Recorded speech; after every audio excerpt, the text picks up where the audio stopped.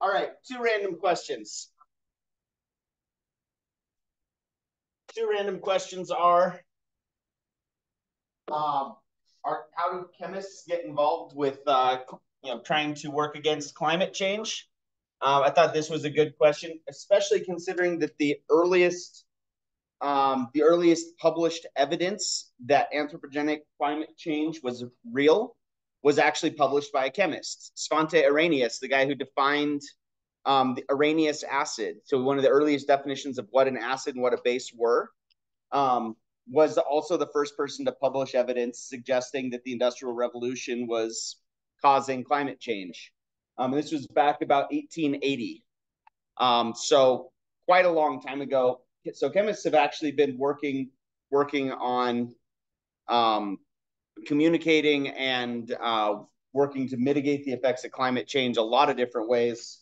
The problem is that lots of chemists also like to make money because they're humans, just like all humans. There's humans that will ignore future consequences to make money now in every field, and chemists are no different.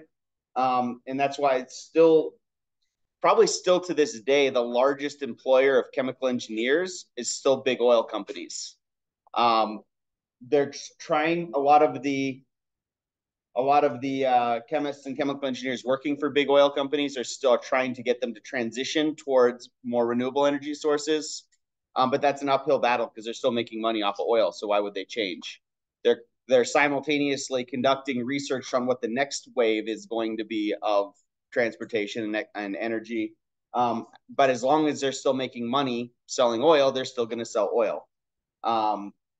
So there's, like every field, there's chemists that have the right idea, or I guess I should impose value judgments on that. There's chemists working to mitigate climate change, and there's chemists that are less concerned and more out for themselves, just like in any field. And then this other question was, how exactly do people discover this stuff anyway? It doesn't really matter what this is referring to. This stuff is anything. Basically, it all comes back to that. Is it a Newton quote or an Einstein quote? It's if I've seen further, it's because I stand on the shoulders of giants. Basically, research builds on itself, right? When you do research, you get to the edge of the known universe, so to speak, in terms of knowledge, in terms of understanding, and then you just push a little bit further. So it's not like there are some scientists who do great, immense things that discover an entire field of study. But for most working scientists are discovering one tiny little thing at a time. When I was in grad school, there's a certain chemical reaction that was not very well understood, very useful, used all over the place, called the click reaction. And it was not very well understood at a theoretical level. It's very niche application. It was used in a bunch of different areas, but they didn't really care about how it happened.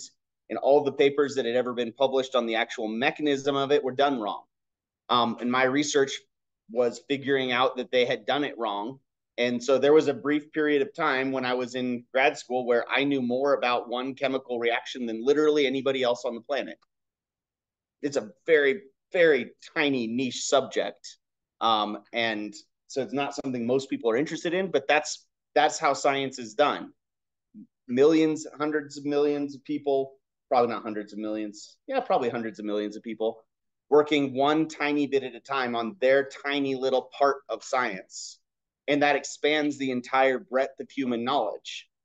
Big advances happen when somebody's able to take this little piece of knowledge over here and this little piece of knowledge over there and explain why they both happen using some shared information or some shared concept that works in both areas at once.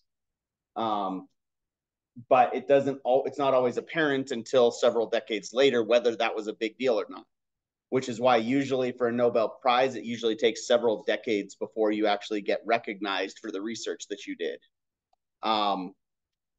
Which was unfortunate in the case of Rosalind Franklin, because even if she'd been given credit, she was dead before Watson and Crick got their Nobel Prize for discovering the structure of DNA, and they don't give posthumous Nobel Prizes.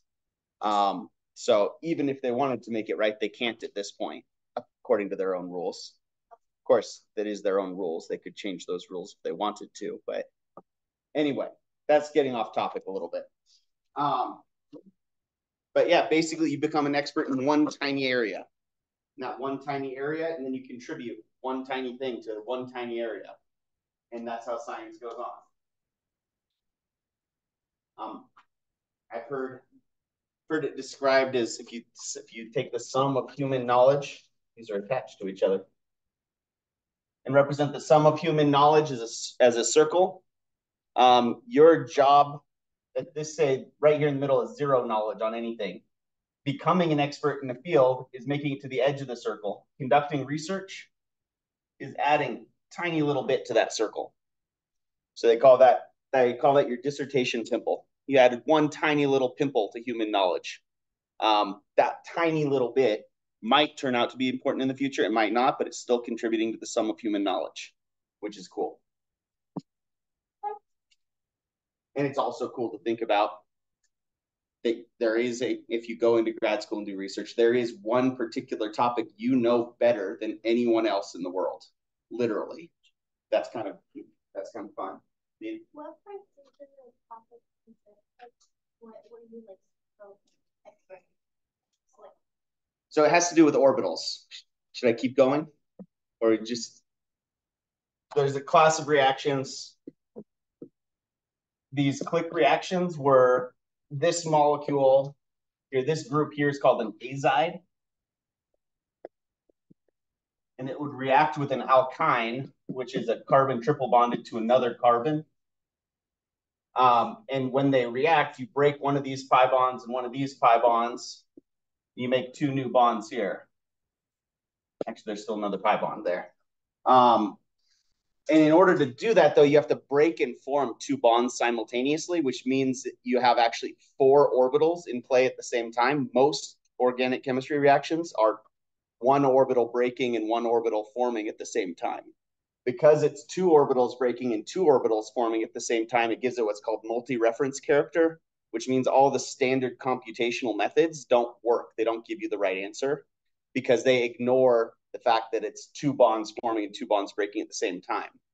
And most of the experimental chemists who were trying to explain this process using computational methods didn't understand multi-reference character or even the method that they were using. They would just plug in a number or plug in some structures and get a number out and call that good. So because they didn't understand the theory behind the calculation, they were doing the calculation wrong, but still getting an answer. It just didn't match with reality. Their answer didn't work and they couldn't explain why. And it was because multi-reference character methods are really, really hard to implement and were sort of cutting edge at the time. And so there wasn't a whole lot of people in the world who knew how to use them or when it was appropriate to use them. So that's more than I was planning on going into on that detail. But that wound up being a really important reaction because it gets used to do things like you can link green fluorescent protein to an existing protein, and then you can kind of tag a specific molecule within a cell and actually track what organelles that enzyme is going to.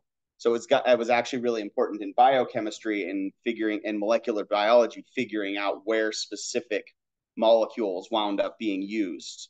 So it had lots of actual physical application, but they didn't understand the mechanism very well.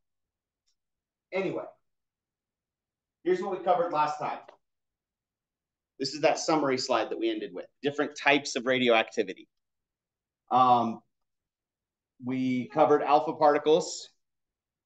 An alpha particle is just the helium nucleus, right? It's 2 protons, 2 neutrons flying out of a parent molecule. And I guess the other term, I don't think I used this before, is the parent nuclide versus the daughter nuclide. Parent nuclide is basically just another way of saying reactant. The reactant in a radioactive reaction or nuclear reaction is called the parent nuclide, and the product is called the daughter nuclide. Couldn't tell you why. They don't just go with reactant and product, but that's a term that's used. So, the second type that we looked at was beta particles, which is basically an electron flying out of the nucleus, right? And it was that converted a neutron into a proton. And so if you look at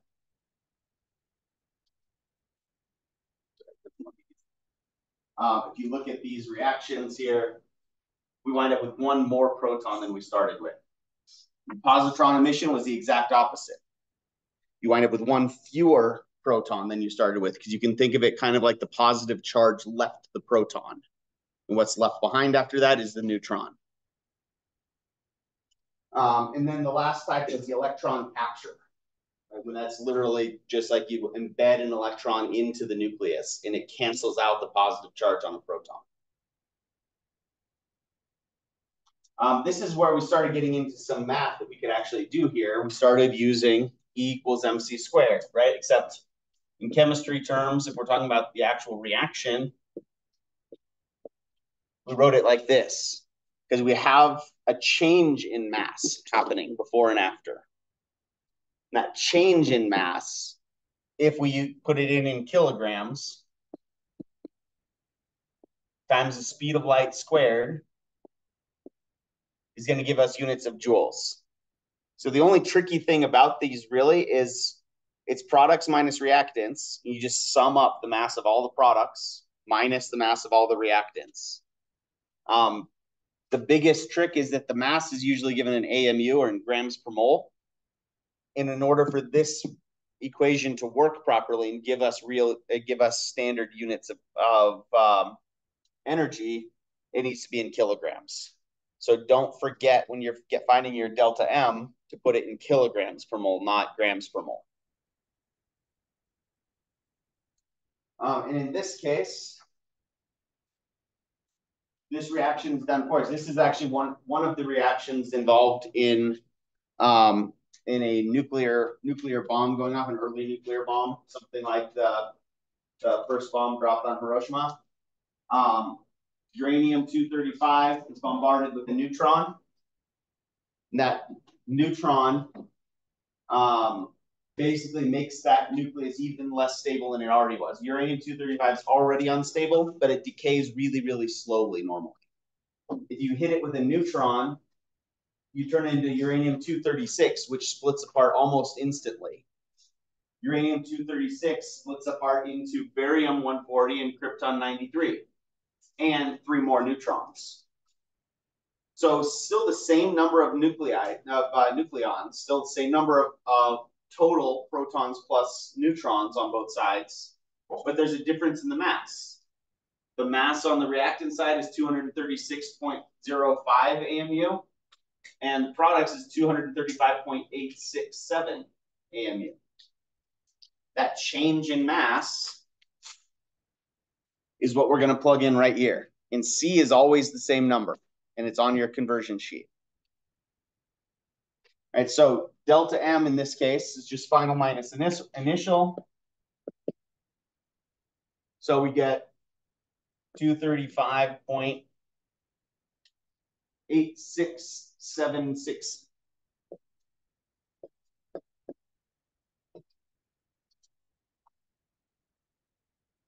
grams per mole minus 236.05258.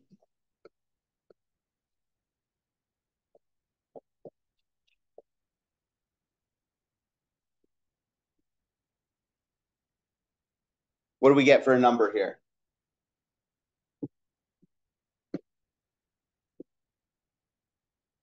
.019.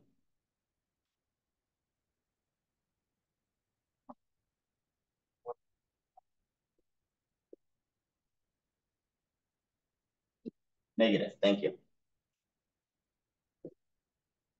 Can we have a negative number? Does that make sense? When we plug this in, that's going to give us a negative energy. Is that a problem? What does that mean? It's exothermic, basically. We're not calling this delta H, this is delta E, because it's not really being the energy in chemical bonds, it's the energy in the nucleus that's changing. But for all intents and purposes, you can think of it like just like enthalpy. So it just means this is going to be exothermic. One of the things that's really interesting here is if this reaction produces more neutrons, what are those neutrons going to do? If this is happening inside a big ball of uranium-235, those neutrons are going to fly around and they're going to hit something else. And if they hit another uranium-235 atom and stick, you get the whole process happening over again. So you get a chain reaction. Also called an autocatalytic reaction, where the reaction causes itself to happen faster and faster and faster. Which, if you do this in a nuclear reactor, that's called a meltdown. If you do this and weaponize it, you get a nuclear bomb. Basically, has anybody heard the term critical mass? Critical mass actually was originally a physics term that they developed in the Manhattan Project, because critical mass was basically how much uranium you needed to gather in one place for the reaction to cause a runaway chain reaction. If you keep a mass below a certain mass, then more of these neutrons escape than get caught.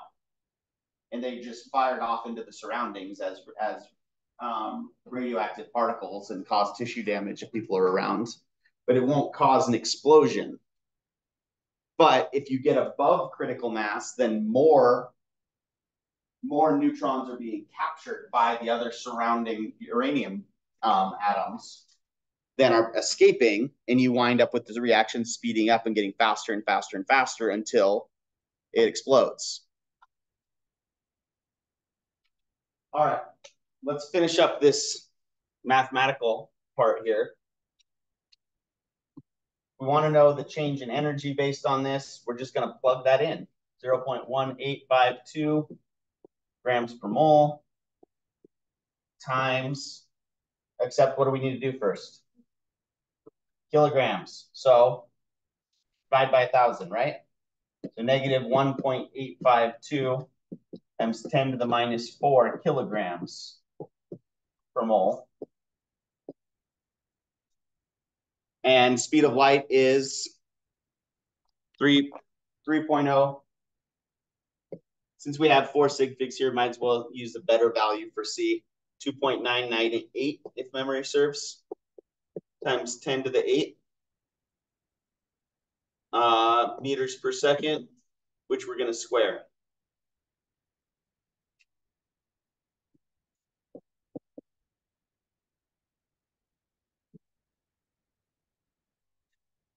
And what do we get for an answer? So speed of light squared is going to be really close to 9 times 10 to the 16. So something like, it should be something times 10 to the 13, I think. What do we get?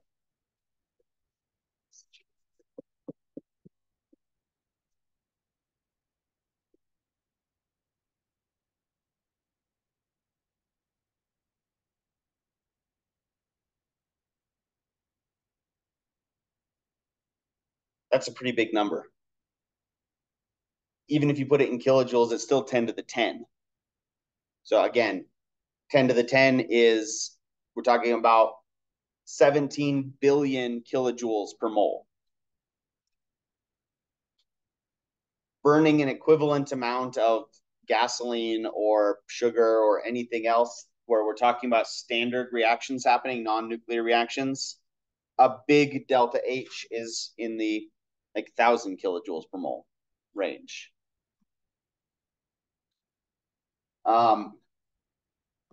This is why, one, this math and them figuring out that this math happened is why they reference it in Oppenheimer. At one point, they talk about the letter that Einstein wrote to Roosevelt to get the Manhattan Project started. Basically, a bunch of the physicists that were working with the Allies all wrote a letter together saying, hey, we've run these numbers and it's possible to make a bomb out of this stuff, and it would be an absurd amount of energy.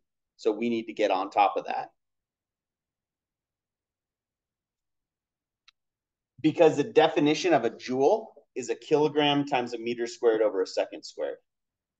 It's a weird unit, but the original the classical physics definition of kinetic energy is 1/2 mass times velocity squared. And you put it all in standard units, physics, which is kilograms and meters per second. And then they just said that the unit that comes out of that, they just redefined it as a joule. Logan? Yeah, this is one of the, historically, this is a really important one because it's the one that was used that was used first. But plutonium goes through a similar process. It has to get a little bit trickier. Thermonuclear weapons are actually fusion reactions, and we'll run the numbers for that in a second. But fusion reactions actually use nuclear weapons in order to, or basically they use nuclear bombs to start a fusion reaction. So you use traditional, or the first nuclear weapons used conventional explosives to start this process to compact it to the point that you got above critical mass. And then you would have a nuclear explosion. If you take that nuclear explosion and use it to compact, I believe they use lithium and deuterium, whereas the first thermonuclear weapons. Then you get a fusion reaction happening.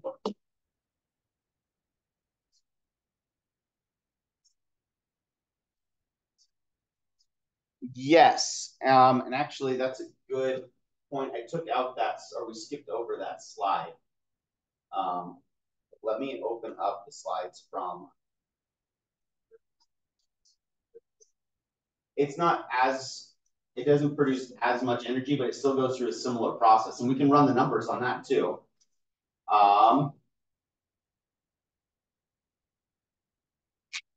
But there's what's called a decay series. So a lot of times the product of one of these nuclear reactions is itself radioactive, and will go through similar processes with different numbers, basically. They call that a decay series.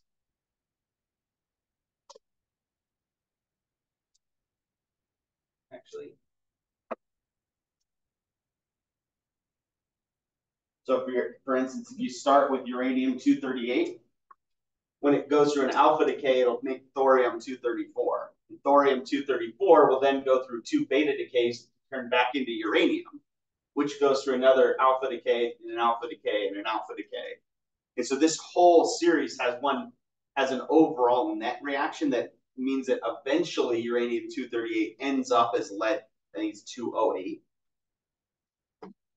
But all of these processes are all downhill in energy. They're all going to be giving off energy, maybe not quite as much as this, because there's a reason that they chose to weaponize this particular reaction. It was pretty intense, even by nuclear reaction standards, and it happened fast. These ones happen really, really slowly, and we'll talk about rate today too. But basically, this overall process, going from uranium-238 to lead-206, happens on the time scale of billions of years. For half of the uranium, the half-life of uranium-238 decaying all the way to lead-206 is about, I think it's 4 billion years or 4.5 billion years. By hitting it with an extra neutron, you just speed things up. But are fusion bombs then a lot cleaner than fission bombs as far as nuclear radiation? It would be if we didn't have to use a fission bomb to get them started. But yes, it's still going to cause some fallout in the nearby areas, although less than a traditional nuclear bomb. A fission bomb is far worse than a fusion bomb. And if we could get fusion reactions to happen cleanly and sustainably in a power plant, then if we're not using nuclear weapons to start that process, then in theory, it shouldn't make anything that's really very dangerous. You're making mostly stuff that's naturally occurring in nature, if we can get that to work. So let's talk about fusion. Here's this sample. This is not the version that was used in the earliest thermonuclear weapons. But if you take hydrogen-2, also called deuterium, and hydrogen-3, which has a common name of tritium from the prefix tri.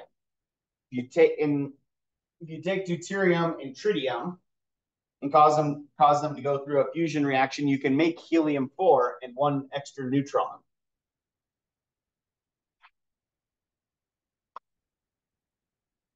How much energy is this going to give us per mole? So I'll give you a head start.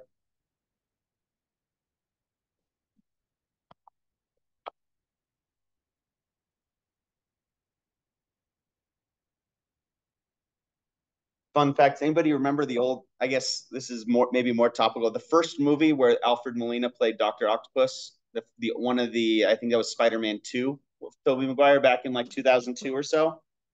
Came out while I was in high school. The actual material that he was looking for to create his fusion reaction in that movie was tritium. It's a real thing, and you actually do use it to create fusion. So that's probably the last time a Marvel movie got anywhere close to scientific accuracy, was the fact that he was used the right name for his fusion fuel.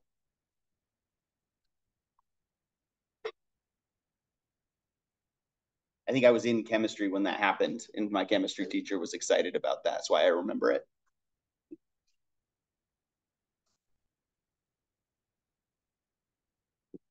Is there really anything tricky about these when it comes to finding delta M? Not really. Products minus reactants. So helium-4 is 4.0026, and 1 neutron is 1.0087. Reactants were tritium and deuterium. So 3.0116 minus or plus 2.0141.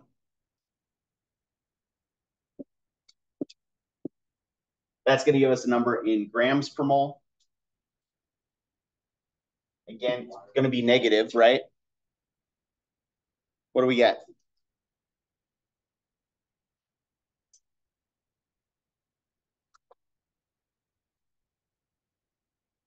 I don't think it's not as big of a number as the fission reaction.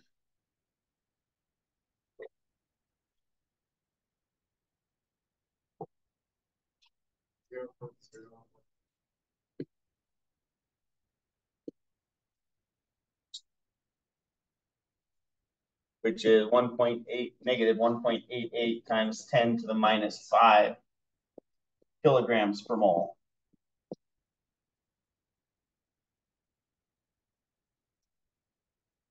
So delta E is negative 1.88 times 10 to the minus 5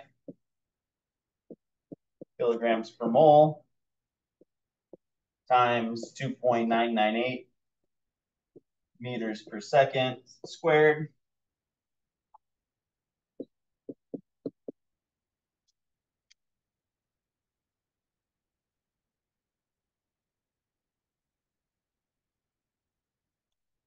What do we get?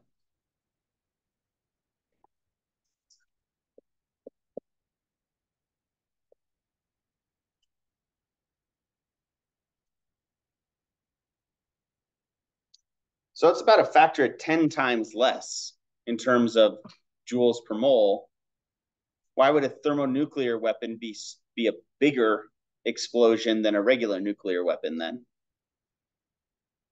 And why is that? It's more abundant. We can get deuterium just from ocean water. You can get deuterium, and if you hit deuterium with neutrons, you make tritium. It's still hard to get it to be you still have to put a whole bunch of energy in to do that, but you can put a whole bunch of energy in to refine the tritium slowly and then release it all at once. The other thing is that this is for joules per mole of reaction, right? The weight of 1 mole of reactant is only about 5 grams.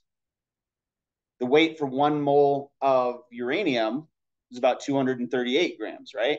236 if you count the neutron on the last example. So yeah, we have about a factor of 50 times less mass, but we only are decreasing our total amount of energy released by a factor of 10. So for the same weight, you can get more energy out. You get about 5 times more energy out, even though the energy per mole is actually a little bit less. And since weight is actually what dictates how big of a bomb you can make, since you need a plane big enough to carry it, or an ICBM big enough to carry it, that actually was the deciding factor. Plus, you get less nuclear fallout, less radiation after the reaction itself.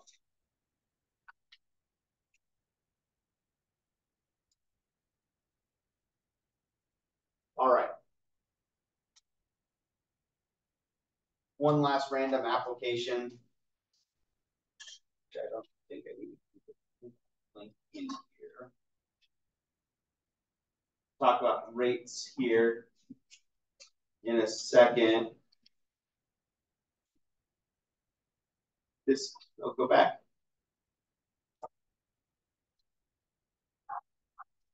I broke it. There it goes. There is a link in the PDF. The name of the website makes me second guess it a little bit, but this is actually they run the math basically, where you can take a map and put a nuclear explosion. You can pick the size of the bomb and see what it would look like. So you could. It's unlikely that South Lake Tahoe would ever be a target of national importance, but Reno might be.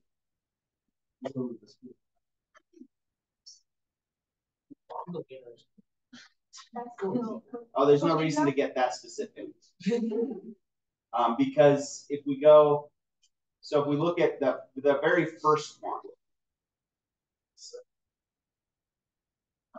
it destroyed just downtown Reno, right? But that's only 15 kilotons. That's only the equivalent of 15,000 tons of TNT.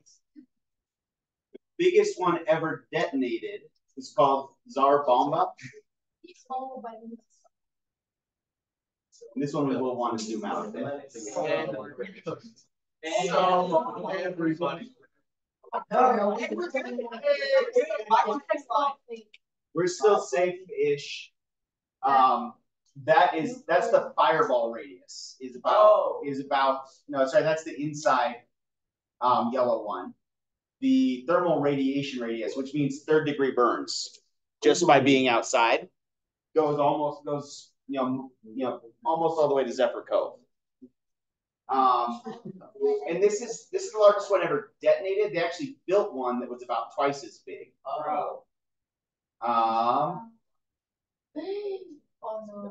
And that one gets all the way to Fallon and South Lake Tahoe. It's like it's going down. I mean, that's so Fallon, and when that outermost ring is light blast damage, which means broken windows. Broken windows all the way out to Fallon from Reno. So no, probably not. No, there's a reason they're known as weapons of mass destruction. There's really there's 3 categories of weapons that get classified as weapons of mass destruction, and they're nuclear, biological, and chemical.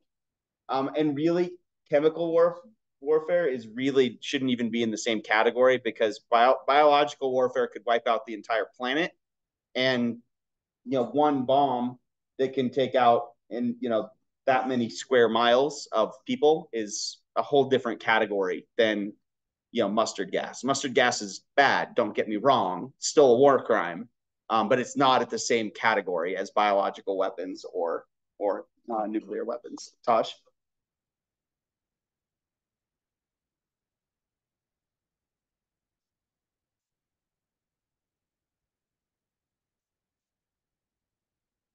No, because it's still a negative value. It's basically it's giving off 1 billion kilojoules per mole instead of a 10 billion kilojoules per mole. Sam?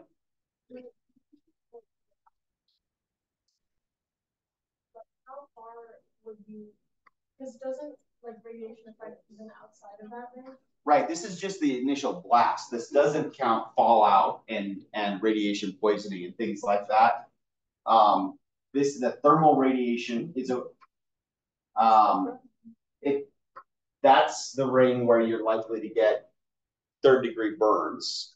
But you still, if you were indoors and so protected from the blast and still in that area, you could still be subject to radiation poisoning down the road, depending on what kind of nuclear fallout there was.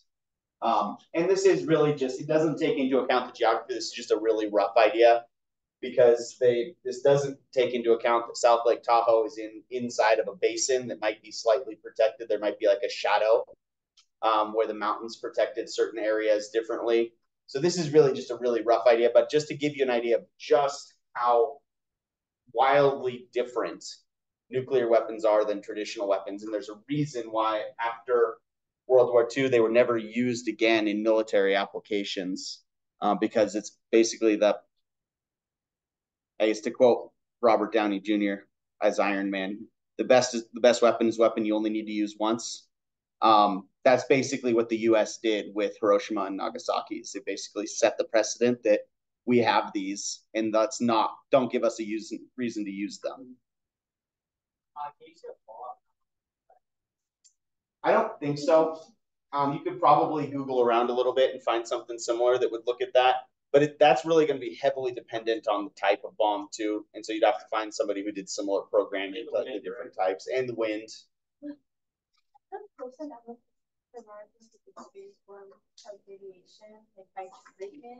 So I don't think we're going to get a whole lot of time to talk about the biological effects. But just in general, you can wind up different levels of radiation poisoning can basically like destroy your organs to the point where you're still walking around and living temporarily, but you're just waiting for your current round of cells to die.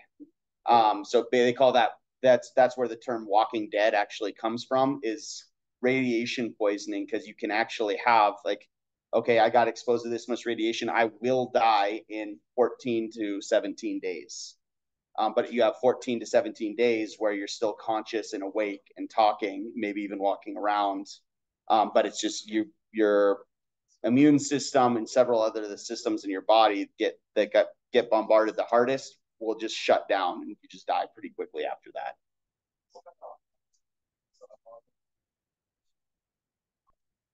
That's an interesting idea. I'm kind of curious myself. There's Tokyo.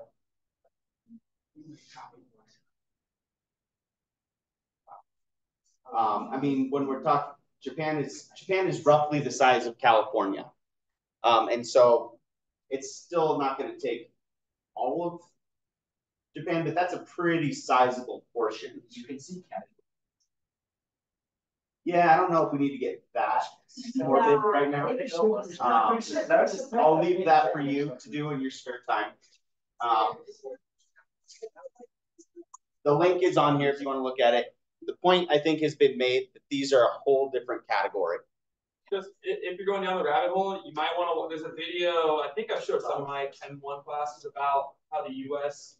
did all this nuclear testing, and Kodak figured out about it because it was exposing their film. And so the government had this secret relationship with Kodak. They tell them when they're going to do their testing, but they were exposing the rest of the East Coast because the wind would blow all the radiation over the East Coast, and a lot of people got cancer and stuff. But Kodak knew when to stop making their film. So it's kind of an interesting thing about how the government worked with a film company to protect the film company, but not the average American. Remember how Becquerel discovered radioactivity because of that X-ray plate? Basically, the film in black and white cameras was being ruined. Whose hand was going up a second ago? Did I see one? No. It is. All right. So last new topic that will be on the test is we're going to talk about the timing of all this, the rates.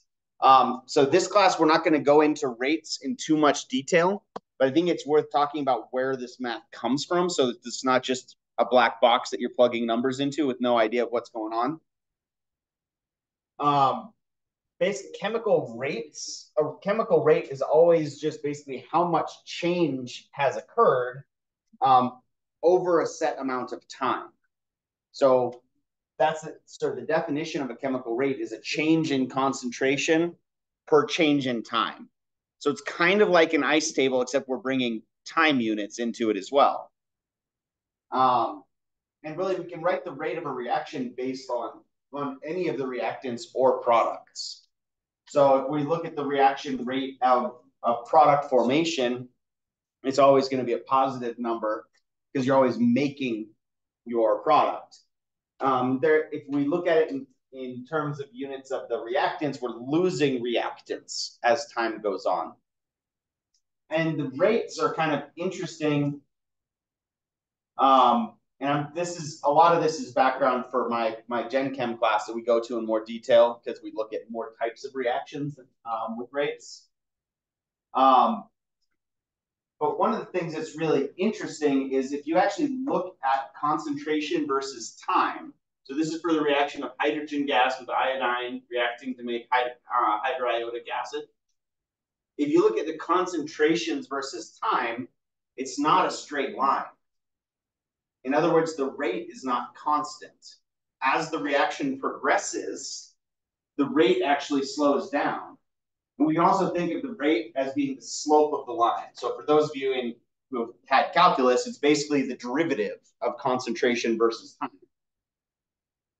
And so you can see that initially the slope is really steep, right? And then as the reaction progresses, it gets slower and slower and slower to the point where eventually it winds up flattening out entirely and you've reached equilibrium, where the forward reaction is happening at the same rate as the backward reaction. So why would that be the case? Why might that change? What has to happen for this chemical reaction to happen?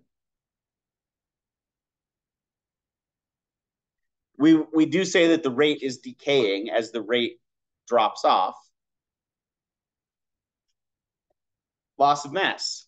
Yeah. Yeah, as we need these reactions, in order for this reaction to happen, you have to have hydrogen bump into iodine. If you have less hydrogen around, the reaction can't happen as fast. So as you use up your reactant, it gets harder and harder for the reaction to keep going, which slows things down.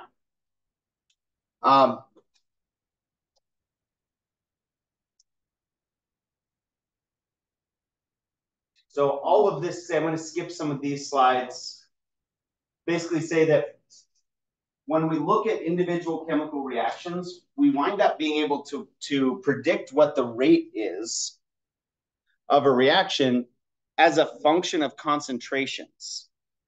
So we can say that a rate of any chemical reaction is equal to some constant times these concentrations, because you need these molecules to run into each other. If you decrease the concentration of one of your reactants, you're going to slow the reaction down because you have fewer things for it to run into.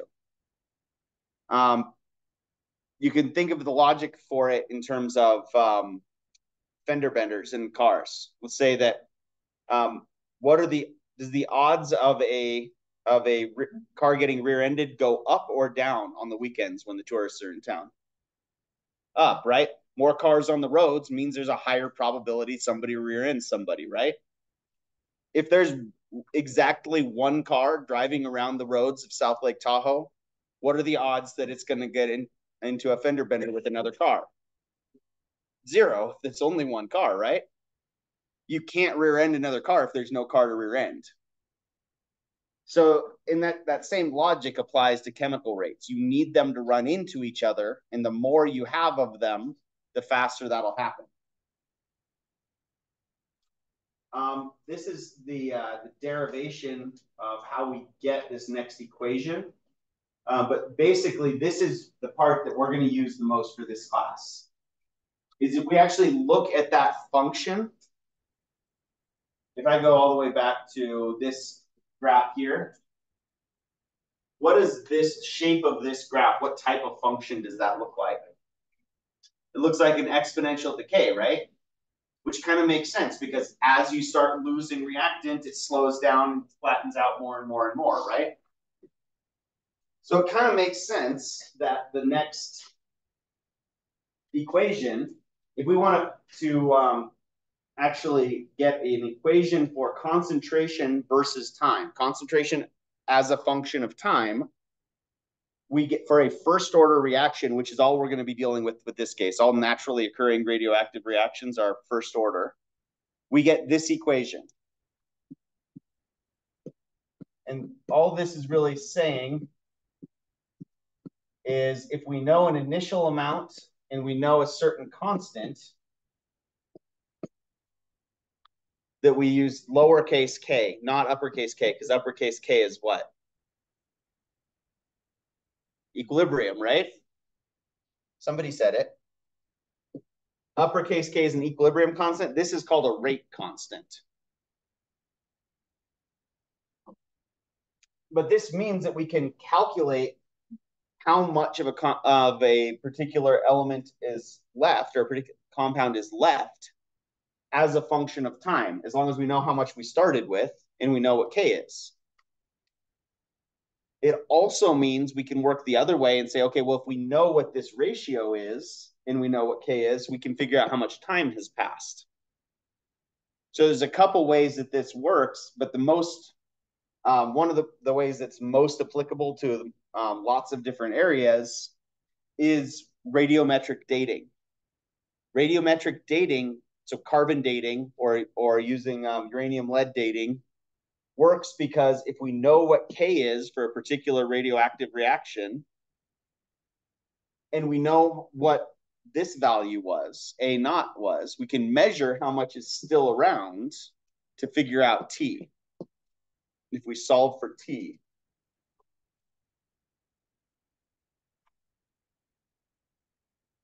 So here's an example.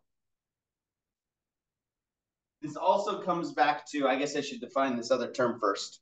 If anybody's heard the term half-life, the half-life of a reaction is basically how long does it take to get to half of what you started with. And for a first order reaction, because we get this ratio inside based on laws of logs, a first order reaction like radioactive reactions have a constant half-life. It doesn't matter how much you started with. The time to get to half of what you started with is the same. Do you have a question, Mark? Okay. So in the way we see this is we see things like the half-life for carbon-14 is 5.73 times 10 to the 3 years. If you started with 0.110 grams of carbon-14, how much would be left after 11,000 years? Well, for starters, if we know what the half-life is, we can get the rate constant. Because what's true about this ratio at the half-life? Close. The half-life is what?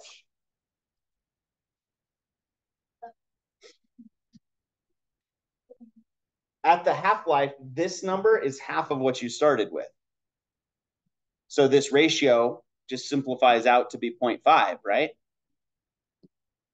Because you could say, okay, well, ln of, again,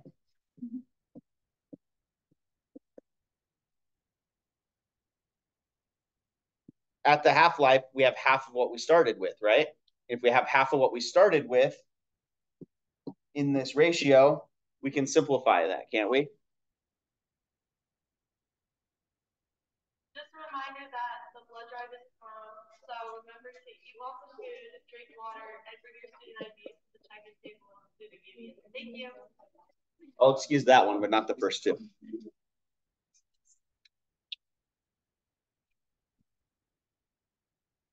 So if we're at the half-life, it doesn't actually matter how much A naught was. It doesn't matter how many grams we started with. We have half of it left.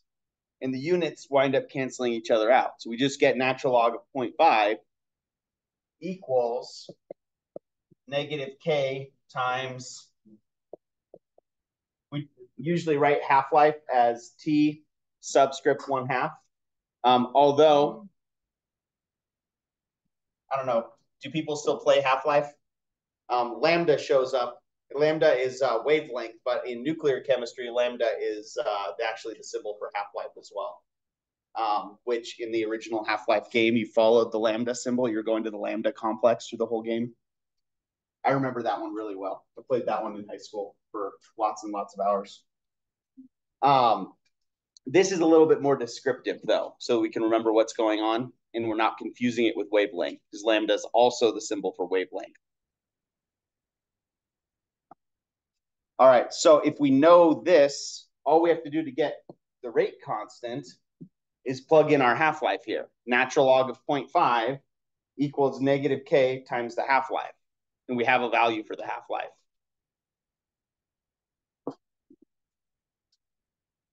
So that just is going to allow us to say, so ln of 0.5 comes out to 619 or 691?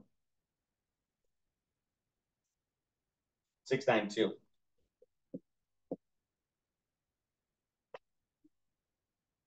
So negative 0.692 equals negative K times 5,730 years. Because that's 5.73 times 10 to the 3 is 5,730, right? So I just converted it because I didn't leave myself enough room to write it in scientific notation. Which means we can get a value for K. K is just going to be, this is basically another form of that equation at the top left. Both of these come from the same initial reaction, or same initial equation. What do we get for K? It's a positive number, which is good. K should always be positive.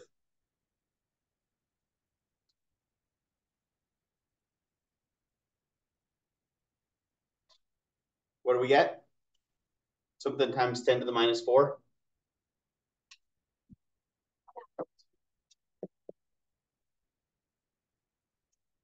What are our units on K?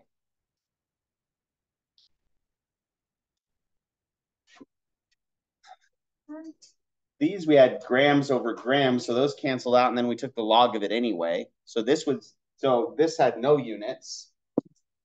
We had 5,730 years. We divided both sides by years. So our units on K are 1 over years. What? What's up? Sorry.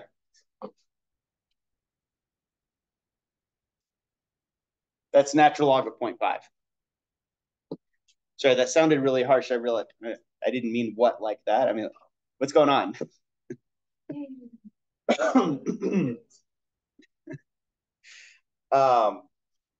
So what does this mean? What does this unit mean?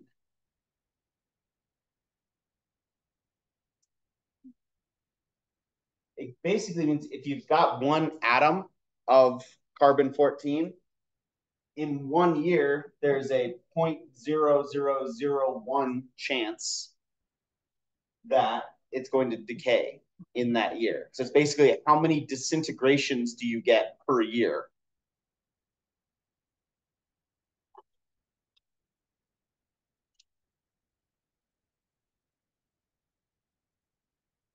Particle physicists and nuclear chemists get to use all the best vocabulary. They don't have reactants, they have parent nuclides, and they don't have reactions, they have disintegrations.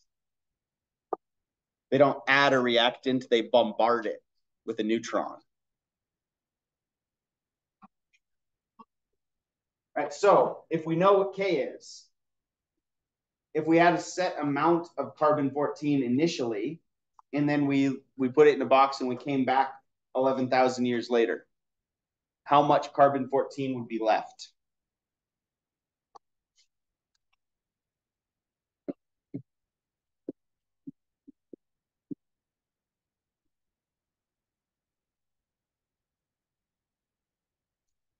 We know K, we know T, we know A naught.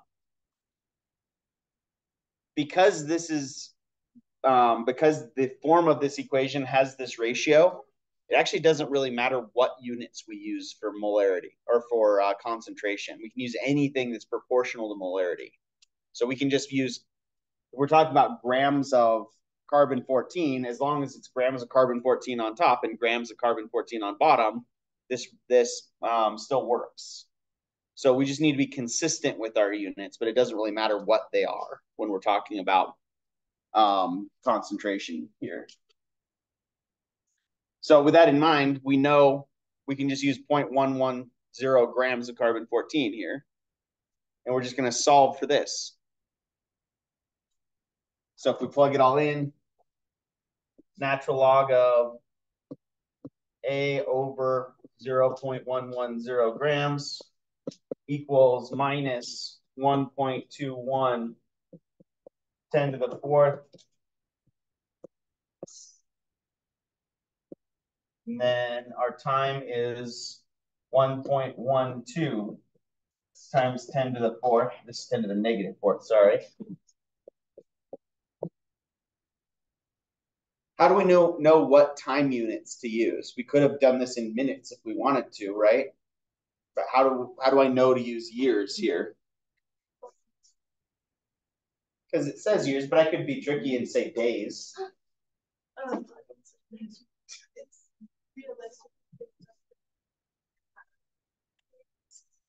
You might be surprised. Some of those more exotic isotopes, they have half-lives that are measured in minutes or even seconds. It comes from the units on the half-life.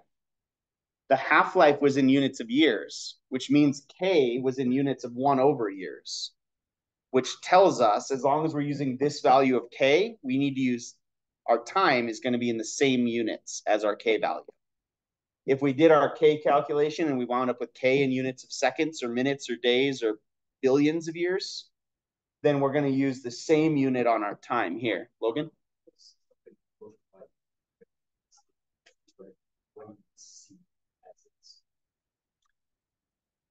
So it's a little bit like any other slow reaction. Like, what does iron look like when it's rusting? You don't really know what it looks like when it's rusting. You just know, like, oh, some of it's rusted and some of it's not. But it's happening slow enough that you're not really saying it's, you are always watching it happen. But it's easiest to say, well, this is what it looks like now and this is what it looked like before. So basically, it depends on the reaction. The carbon-14 decays into nitrogen-14. So it just looks like you have nitrogen after that.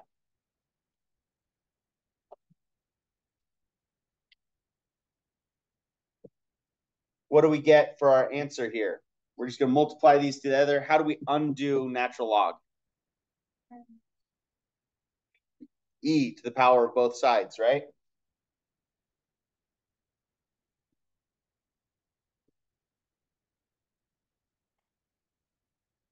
And then we're going to just get A over 1 or 0.110.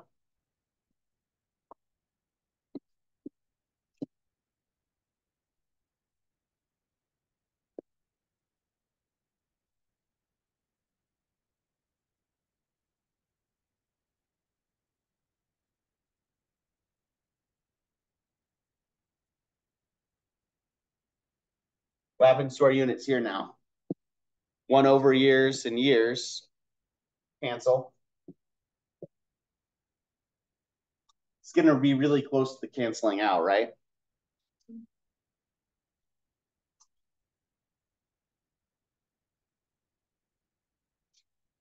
Should get something close to 0.25, I think.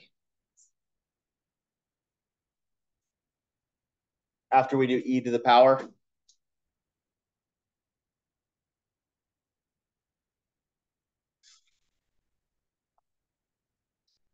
This is a good one to practice on because there is a nuclear decay question on the final, on the practice test, right? I think it's question 10. As you do this same problem, I'll give you a half-life. You tell me how much of a product is left or how much time has elapsed. What'd you say, Scott? 0.258. So we have 0.258 equals A over our A naught, which was 0.110 grams. So our final amount of A is something like 0.026 grams.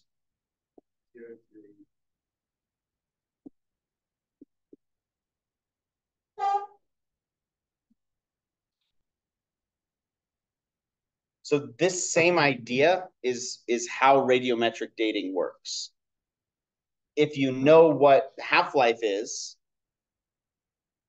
and you know the initial amount and the current amount, you could solve for T. Right? So it all comes back to, once you have this equation, plug in what you know, solve for what you don't. It's just a plug and chug once you know the basic principles. So it's always going to be concentration of A over concentration of A naught equals minus KT. And A naught are just your amounts of your radioactive substance.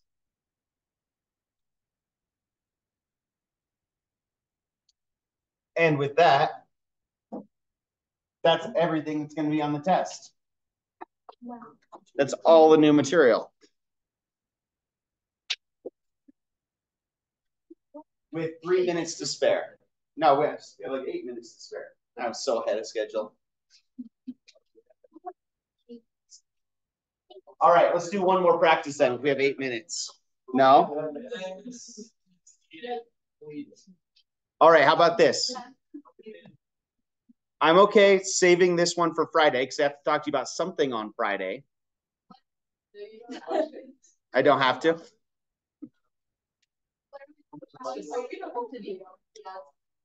We'll start with this one on Friday.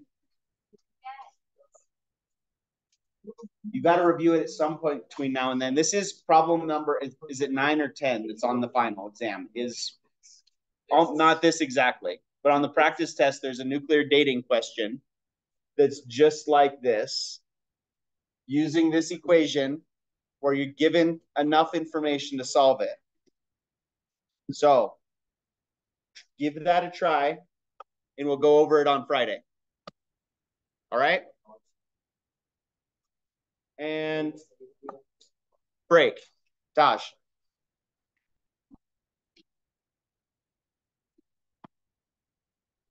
Yes. So A and A naught are just they're concentrations or amounts of any nuclear material, anything that's going to go through a radioactive reaction, or really any first order reaction. We're only applying it to nuclear reactions right now. This is just natural log.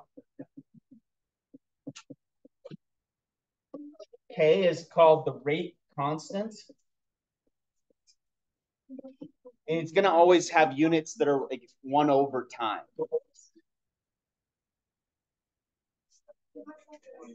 And then T is time.